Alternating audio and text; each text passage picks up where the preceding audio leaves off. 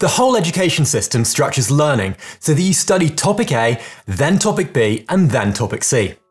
Pick up a textbook, attend a lecture, and sit down to learn pretty much anything, and you'll likely be learning in blocks. But what if I told you that this isn't actually the best way to learn, and the way you've been studying might actually be completely wrong?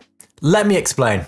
For those of you who don't know me, my name's Alex, I'm a surgeon with a degree in education, and I'm also the founder and CEO of a few edtech companies. More importantly, I'm absolutely obsessed with learning.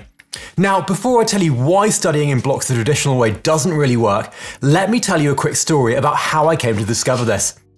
So when I was in medical school, I read the book Make It Stick, and it completely changed how I approach studying. Instead of using traditional ways to prepare for exams like rereading book chapters and taking loads and loads of notes, the book highlighted evidence-based approaches to studying. When I started using techniques like active recall, my exam scores went through the roof, and I went from the bottom of the class to the top while spending less time revising. Now, when I was practicing active recall questions, I noticed that if I read a chapter and then did some recall questions on that chapter straight away, I found those questions pretty easy because I'd recently covered that material. But if I tested myself again the following day, a lot of the information I'd practiced hadn't actually stuck that well. For us to say we've truly learned something, we need to commit it to our long-term memory, and then be able to apply it, and this all takes effort, which is why self-testing is so important. If things become too easy, we aren't learning that efficiently. Just like how your muscles won't grow if you lift very light weights. The problem with learning in blocks is that when we test ourselves on information we've just covered, that information is still fresh in our minds, and so we're using our short-term memory rather than testing our long-term memory and deeper recall ability.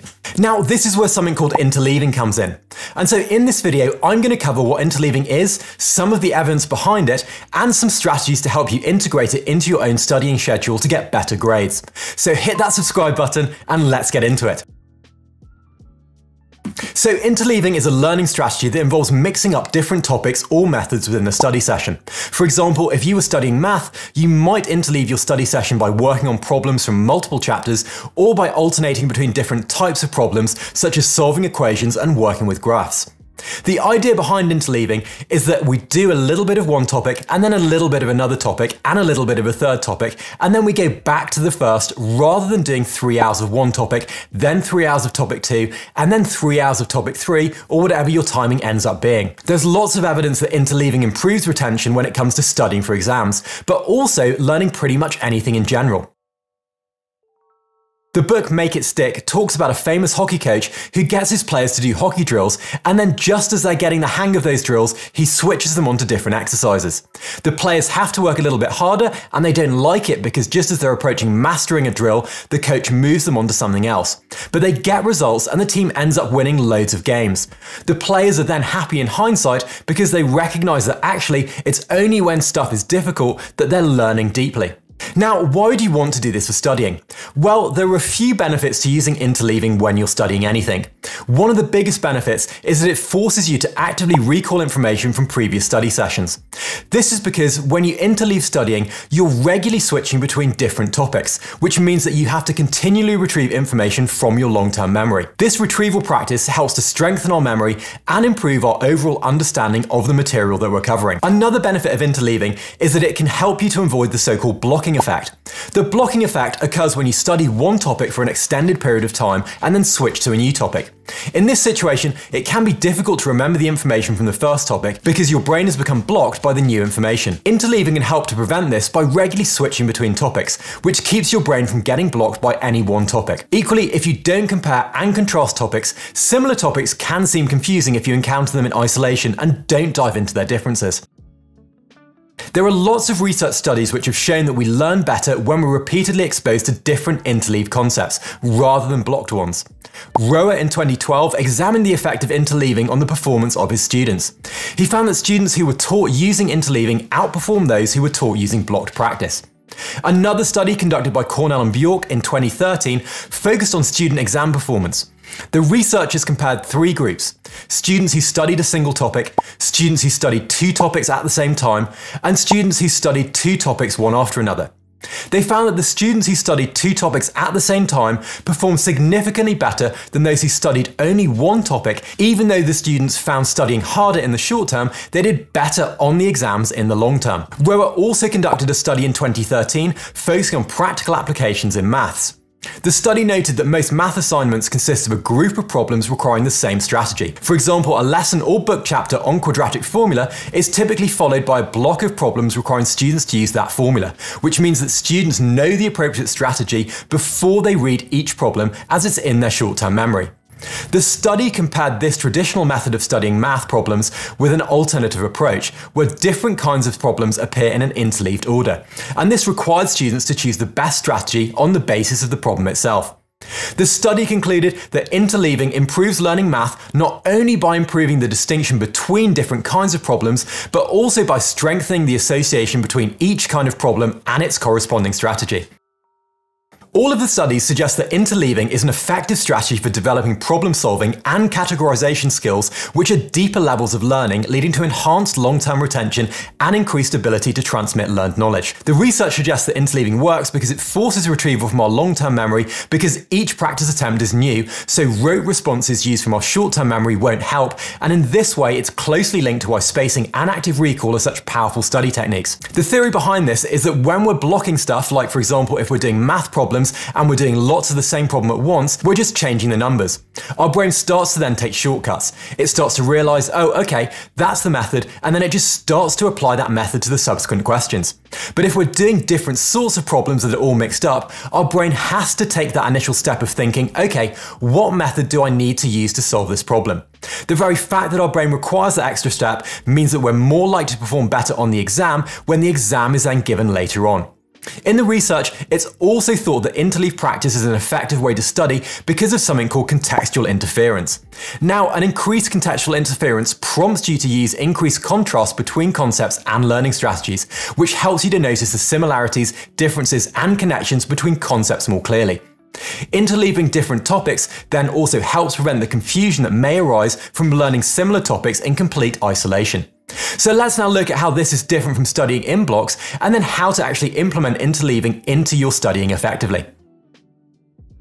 So mixing up and varying your study is completely different from studying in blocks, which involves paying attention to just one type of practice or topic at a single time. Now, I used to study in blocks, and I think most people do because most books and lessons are structured that way, as it's logical and kind of makes sense to cover things one at a time in an A, then B, then C approach. So typically when studying or revising for an exam, I do exactly the same thing. I'd maybe block out an hour to do some recall questions on something like blood gas analysis, where I'm using the same principles and equations, and then I'd go through explanations on that same topic and feel like I'd mastered it and then move on. Now, this is good as I'm using active recall and better than just rereading and not actively testing, but it's not the best way to learn. Instead, what I might do is jump around testing myself on different areas of cardiology, not just blood gas analysis, to make things a little bit harder. Because at the exam, we don't usually have a group of similar problems or clinical cases in a row. Everything is mixed together, and we want to be revising and testing ourselves in a similar format to the final exam that we'll be sitting. If I want to make things harder, again, I might bring in questions from different subjects like renal medicine too. The main reason why interleaved practice helps memory formation is that it makes the brain work a little bit harder. When you're trying to learn something, your mind works hard to make sense of what you are trying to remember. At a very biological level, our brains form memories by creating new neural pathways and links, and this is how information is then stored in our long-term memory. These pathways get stronger the more that they're used. When we're passively engaged in thinking about something, we're not really creating any new neural networks, we're just reusing the old ones. Our brains are taking shortcuts, which is what happens when we study in blocks. Even if we're testing ourselves using active recall, we use the same principles and strategies to solve the problems, which is less effort. This means that our brains don't get as many opportunities to create these new neural networks. As a result, our brains then become less efficient at storing memories, and this is where interleave studying comes into play. By constantly switching between different ways of thinking about the same thing, we're creating more neural networks, and this allows our brain to create more connections and therefore store more memories. Just like if you go to the gym and do the same exercise day after day, you need to switch things up, otherwise you'll plateau and won't grow in strength. So how can you actually use interleaving in your studies? Well, you can interleave the topics you're revising, you can mix up the type of questions you're testing yourself on, and you can also mix up how you're actually learning. For me, I'll tend to choose different topics and spread them all through study sessions rather than blocking things out. Now, according to the educational psychologists in the studies mentioned earlier, this strategy is most effective when the topics are related in some way. For instance, in a study session, if I'm studying cardiac physiology and then spend the whole day reading about cardiac physiology, that's pretty suboptimal. Instead, it's way better to split my time up between cardiac physiology, cardiac anatomy, and cardiac biochemistry. Maybe in the morning, I'm going to start off with testing myself on ECGs, and then I'll deliberately put in a hard stop and work on a bit of cardiac muscle and valve anatomy, and then I'll revise a mixture of cardiology questions to tie all of these things together. Then I'll go into some renal medicine as it's different but related to blood pressure and the heart, and then just as I've done an hour or so of that, I'll then move on to gastro and I'll try and mix up topics and active recall question types within the study session. And this is where some people overcomplicate things. It's pretty easy to integrate interleave practice, but people get confused because they think they need to switch subjects all the time, or they just don't know where to start. If you have an existing study schedule, it's fine to focus on a subject or topic area you need to improve upon in that study session. While you're blocking out your time to focus on an area you need to study, you're not studying in blocks, as you're mixing up the content topics and types of questions that you're practicing. You're not just doing 3 hours of revising French vocab on Quizlet, you're mixing in grammar, maybe you're jumping into an audio lesson on Duolingo after 30 minutes on Quizlet vocab, and then maybe you're spending an hour or so doing Spanish. If you're preparing for medical finals or GCSEs or A-levels in the UK, you'll likely have loads of subjects that you need to prepare for. My technique for finals was to jump into question banks early and then just randomize all the questions and work through the recall questions in a similar format to the final exam, where you get questions from any area in medicine. I was taking interleaving into account because this was around about the time that I discovered the technique. If I just did recall questions on a single topic in a row or just read a book chapter and then tested myself on that chapter alone, I knew this was suboptimal. Equally, I'd also try and make sure the question types were mixed up too. So for finals, you have some single best answer style questions, and then also extended matching questions, and maybe some Viva or oral questions like you get in an OSCE. So I'd also try and mix these in by spending a few hours doing random SBA and EMQ questions across the whole of medicine, and then switching into OSCE style questions where I'd do those either online or with my friends to mix up my method of studying too. Now, if medicine isn't your subject, here are a few other examples of using interleaving. If you're studying for a history exam, you might interleave your study sessions by working on different time periods, such as ancient history, medieval history, and modern history, rather than just one after another. And you might switch between writing and learning essays and using flashcards to then learn historical facts. If you're studying for a math exam, you might mix up your study sessions by working on different topics like calculus, geometry, and stats, and also mixing up the difficulty of questions and the types of questions that you're practicing. And if you're studying a language, you might practice vocabulary, grammar, and pronunciation all together rather than in isolation, and then mix up between language apps, listening to audio, and reading comprehension.